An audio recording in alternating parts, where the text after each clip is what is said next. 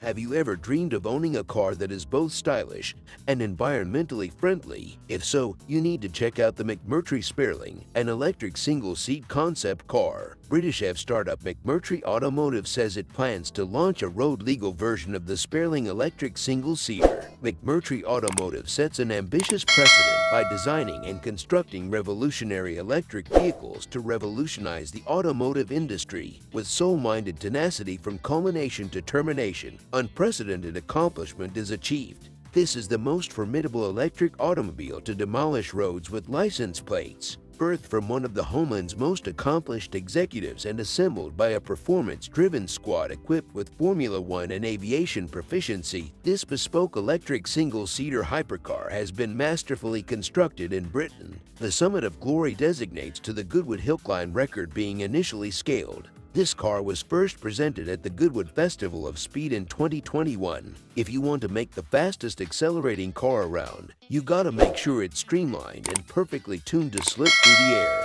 And that's exactly what the Spéirling does. It's inspired by that amazing peregrine falcon. Its sleek and compact design helps it channel the air like no other. It's equipped with a dual-motor powertrain, one on each rear wheel, connected to a U-shaped 60.0 kWh battery, which produces 1,000 horsepower, and the top speed of this car is 200 miles per hour. The McMurtry is a special vehicle, with two fans spooling up to 23 revolutions per minute mounted behind the cockpit. It can generate more than 2 tons of downforce from standstill, enough power to stick the ceiling with the fans at full speed. Amazing! The McMurtry Spéirling van car has achieved an independently measured 0 to 60 miles per hour in 1.40 seconds and 1 divided by 4 mile in 7.97 seconds during filming for one of YouTube's largest automotive channels, CarWow. This makes it the fastest accelerating car they have ever tested, surpassing some of the world's greatest cars, the Bugatti Chiron, an F1 car, and the Rimac Nevera.